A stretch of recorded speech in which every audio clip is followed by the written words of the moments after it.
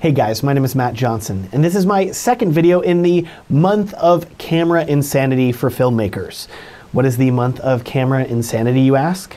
Well, imagine two cameras being announced from Canon, the successor to the A7S II being announced from Sony, and two cameras being announced from Nikon as well, just to mix things up.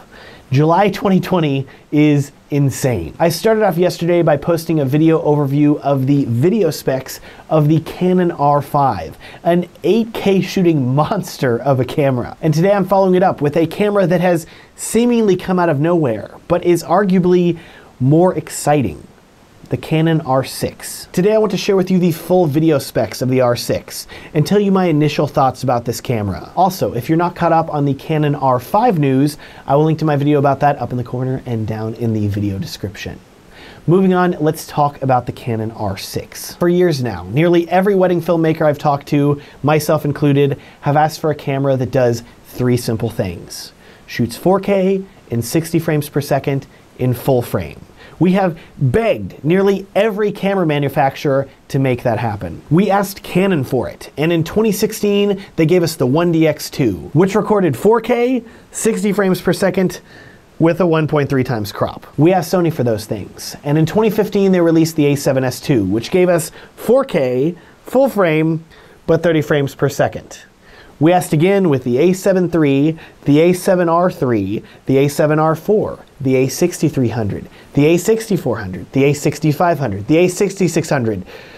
All of those cameras, Sony said, you don't need 4K 60, 4K 30 is plenty. I really hope this changes with the release of the successor to the A7S II later this month. Next, we asked Panasonic, and in 2019, we got the S1 and S1R. They gave us full frame, 60 frames per second, with a 1.5 times crop on the S1 and a 1.1 times crop on the S1R. And you're thinking, Matt, 1.1 times, that's basically nothing. What's the big deal? Well, it was pixel binned and nobody wanted to touch that camera. Panasonic got one more chance with the S1H. It's made for filmmakers. It's approved by Netflix. 4K, 60 frames per second, 1.5 times crop. Why does it even have a fan in it if it can't do full frame? Finally, we're back to asking Canon. It's 2020. Nobody is holding up much hope for them, especially considering they just released the C300 Mark III last December, which does record full frame 4K 60, but for $16,000. Out of seemingly nowhere, after giving us a 1.8 times crop on the EOS R and failing to include basics like 24 frames per second in a lot of their cameras until filmmakers rioted and they included it in a firmware update. You want 4K? No. Here's 8K. 60 frames per second? No, that's not good enough for you. Here's 120. All in full frame. Who is this Canon and what have they done with the old Canon? I don't know what's going on here. My brain is breaking. I don't know. Here's what I do know though. The R5 is too much camera for most filmmakers. Nobody was asking for it. It costs $3,900 too, a price that is a bit steep. So Canon was really smart, and I feel weird saying that considering this is the company that ushered in the DSLR filmmaking revolution, and whenever they were interviewed about it, they were like, well, I don't know, we thought journalists might want to record a few video clips. Didn't think filmmakers would care.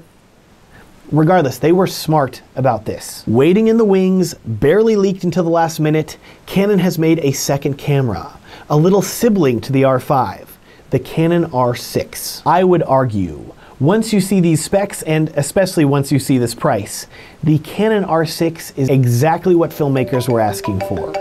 What's that? I learned something new after recording the majority of this video.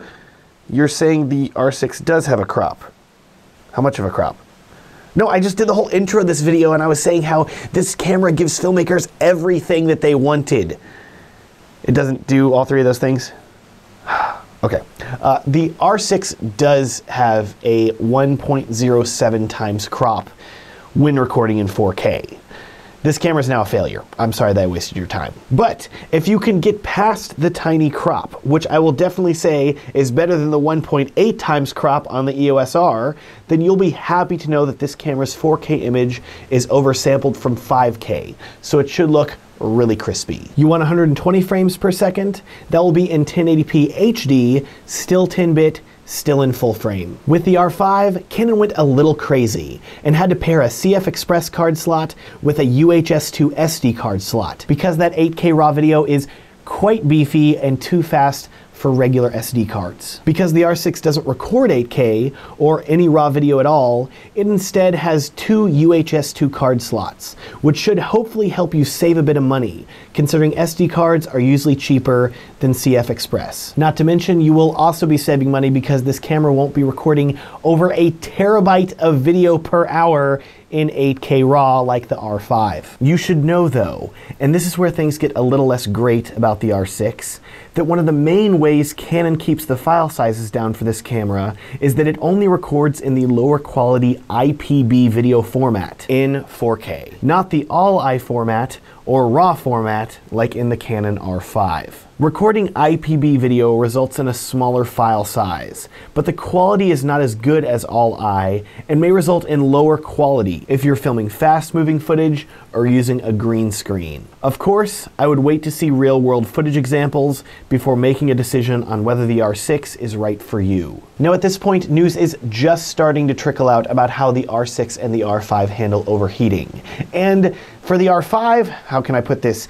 It's not looking so good, especially considering that paid reviewers who live in cooler climates than, say, I do in Texas are already talking about how this camera overheats. Canon even admits in their official documentation that the R5 will overheat after approximately 20 minutes when recording in 8K and 25 minutes when recording in 4K 60. With the R6, there have not been any rumblings about overheating that I've heard yet. So I'm hoping that even in 4K 60, the R6 will be capable of recording for as long as you need it to without overheating. That said though, if neither of these cameras can film without overheating, it is going to be really hard for me to recommend them to filmmakers, especially wedding filmmakers that film long ceremonies. The R6, just like the R5, also shares in a 29-minute and 59-second recording time limit, regardless of the frame rate and resolution you choose. I really hate this artificial limitation by Canon. Moving on, the R6, just like the R5,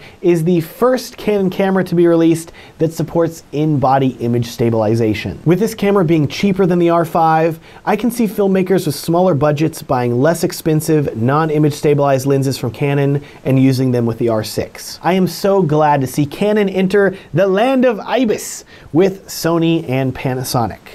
What else do we got? Well, there are a few things that the R6 shares with the R5. First, Canon log is built in, so dynamic range with this camera should be excellent. Canon's new dual pixel autofocus 2 is here, and because this camera shares the same autofocus system as the R5, it should be excellent. The R6 also shares the same battery as the R5, the 5D Mark IV, and like 10 other Canon cameras. You should not need to buy new batteries for this camera unless you're like me and the last time you bought Canon batteries was 2009 and those batteries probably need to be retired by now. All right, wrapping up. As I said earlier, this camera is cheaper than the R5. How much cheaper?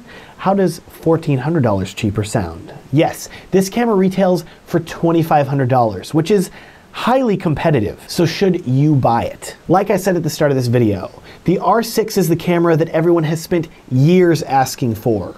It hits all the specs filmmakers have been begging for, and for $2,500, it's attainable for a good amount of people. If I had to choose, I think the R5 goes above and beyond what most filmmakers need and is great to rent for specialized jobs.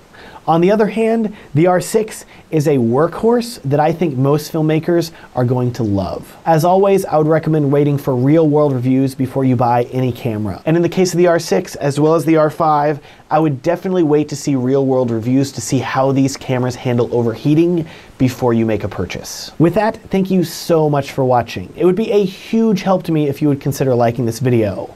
As I said at the start too, this is the month of camera insanity, so it would be hugely appreciated if you would consider subscribing if you want to see more videos about these cameras in the future and maybe even some reviews of them. Also, if you happen to be a wedding filmmaker like me, you probably want to book more couples and film more weddings. To help you out with that, I've created a free PDF guide that's going to give you practical steps that you can take right now in your business to book more couples and film more weddings. It's a free gift to you. You can download it at the link down in the video description. Thanks so much for watching and have a great day.